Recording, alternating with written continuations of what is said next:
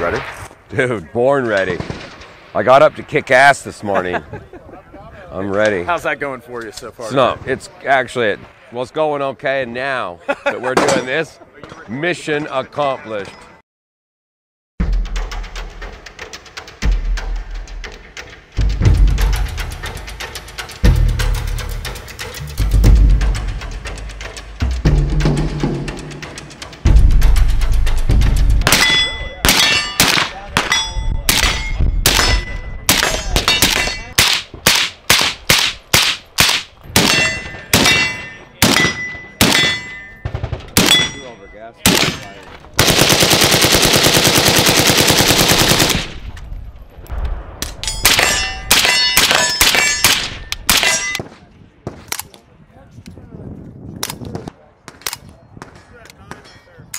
Hey everyone, James Reeves with TFBTV. We are here at Red Oktober. We're guests of Rifle Dynamics. We're glad to be here, and now I'm especially glad to be here because to my delight and surprise, and mine, I see none other than Mike Pappas over here manning the Dead Air booth. Mike, my second favorite guest on TFBTV, we just determined, a role model. I'll take it. I'll take second. Physical, spiritual role model for me, and I'm really glad to have you on the program. Let me just say, it's obvious I can't compete with this. Clint Smith is #1. For me to be #2, it's an honor. Love you, Uncle Clint. Let's talk about the AK, because this is actually a tricky and intimidating platform to suppress. Why is the AK so tricky? It has a couple of things that make it kind of tough for us. Generally speaking, they're hideously overgassed. So once you do get a can on it, you can't hardly stand to shoot it through port noise and gas. So we tried to fix the concentricity issue with the fact that the barrel threads can be off to the side, they can be crooked, and the muzzle can be cut any which direction. And that's what you mean by concentricity, yes, for sir. those out there who don't know what you're talking about. Like, things it could be, as we like to say on TFBTV, cattywampus. Cattywampus. It is that very much so. This is our Wolverine, technically, Wolverine PBS-1. We ended up kind of mimicking the external appearance of the Russian PBS-1 with the knurling that we chose and the size. Great, yeah. And when we had to get to 24 and 26 millimeter, it started to get very large, so we just kind of proportioned it to kind of look like a PBS-1 from a long ways away, so it's aesthetically pleasing.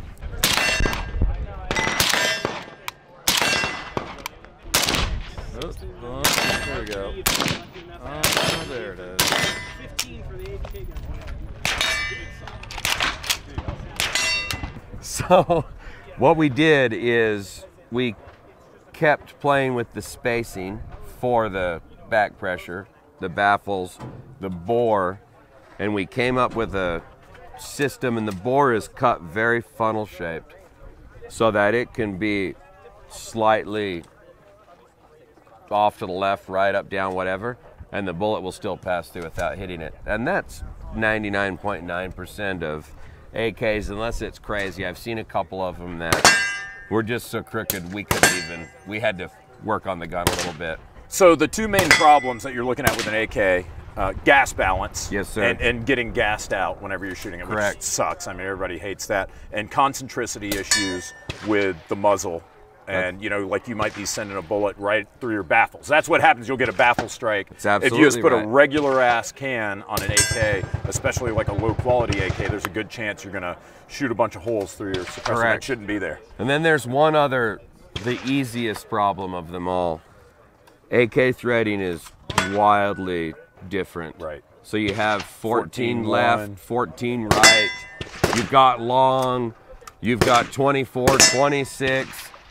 There's a lot of different things that could be on there. 16 millimeter, 17 millimeter, you know, RPD, RPK, all of that sort of business. So yeah, let's talk about the solution. Okay, I'm gonna set this down. Okay. I can't manage it at the same time. We make 3 different sizes of this collar. We make a wide variety of thread inserts. It can also be 15 millimeter for like HKs, 9/16 left and right, half 28, 5/8. We make a 13 right for Galils. This is 24 right.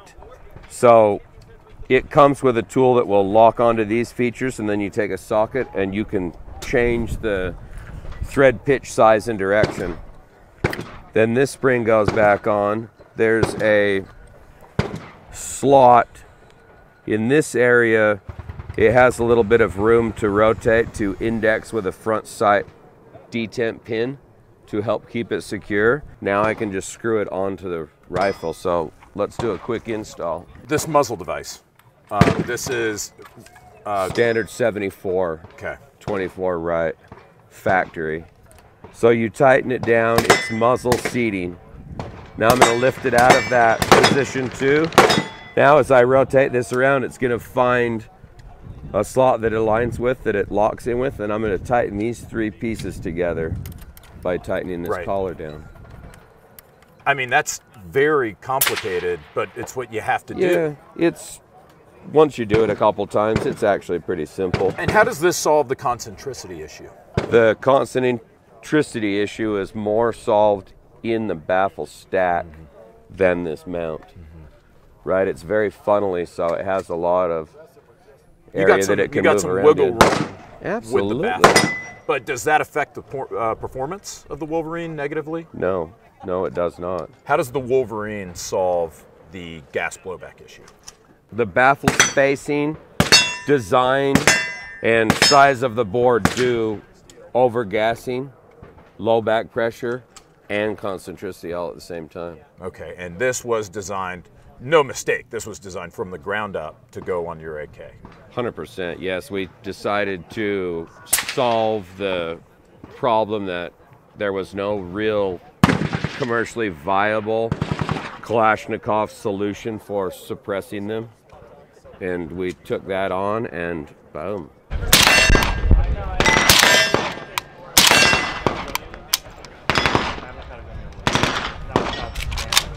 Now I'm here with Andrew. Andrew, thanks for being on the program. You're kind of a unique perspective because you are in fact like right now shopping for a suppressor for your AK.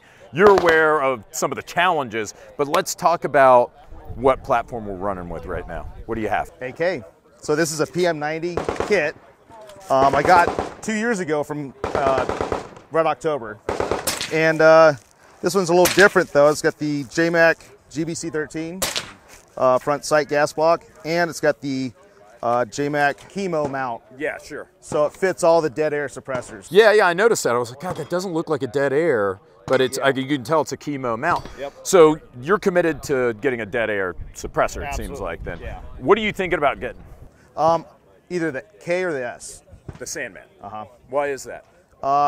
Well, because it fits for one, and it's lightweight. I just fired it right now off this gun, and it seemed no really discernible difference between the K, other than length.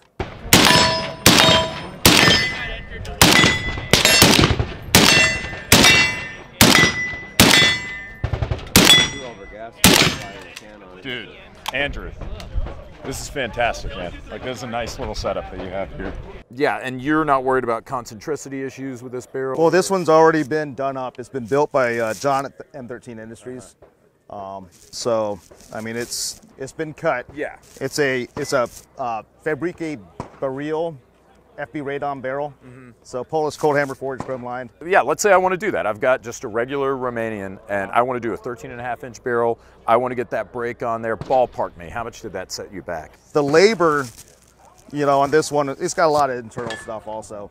So, in with the Cerakote and everything, it was about $1,000. Yeah. Yeah, so you spent a pretty decent chunk of change, but you've got a sophisticated, technologically up-to-date AK, if almost like an oxymoron, right? Right. But, well, Andrew, thanks a ton for being on the program. Good luck with your suppressor search, although it seems like you've kind of settled on. Oh yeah, yeah, it's a done deal.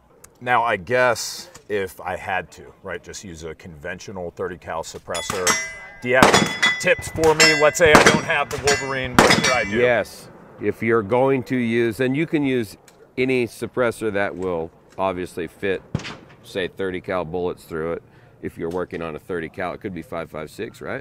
Sure. Or 5.45. Whatever you want, yeah. Saying that those match up, generally when people build a kit and they use a US barrel, it is squarely machined, it is concentric, and then you can just add whomever's muzzle device that you would like and whomever's can that you would like. I would prefer it if you used a Dead Air product Sure. on that. I mean, yeah, the world would be a better place. Just saying.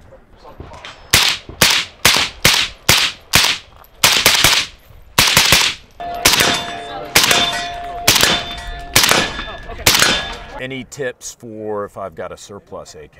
Am I screwed? I should probably just get a Wolverine. No, well, it would be path of least resistance easiest to get a Wolverine because you would 99.9% not have to do anything and you would have success right then and there.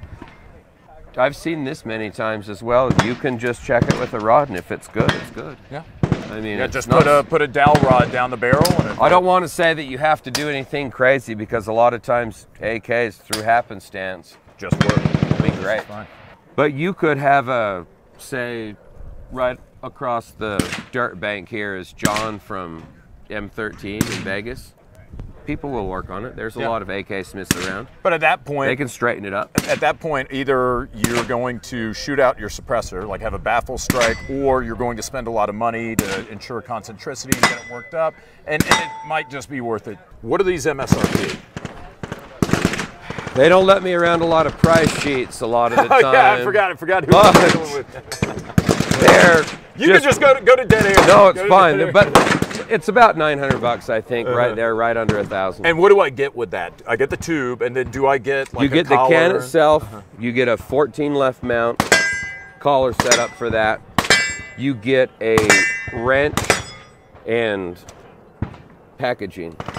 Everything you need to be successful. It's always great having you. No, it was a pleasure, sir. Thanks again. I can't believe that you'll even let me on. Your program's very classy, and I know. And here we are. Look, you know, anytime I can have you, it's my honor, it's my privilege. Again, my spiritual and physical role model. Same, my friend. Maybe you'll get a dad bod and quit with all that exercise. I'm working on it. I'm working on it. We're all working on it. Guys, we will be bringing you more from Red Oktober.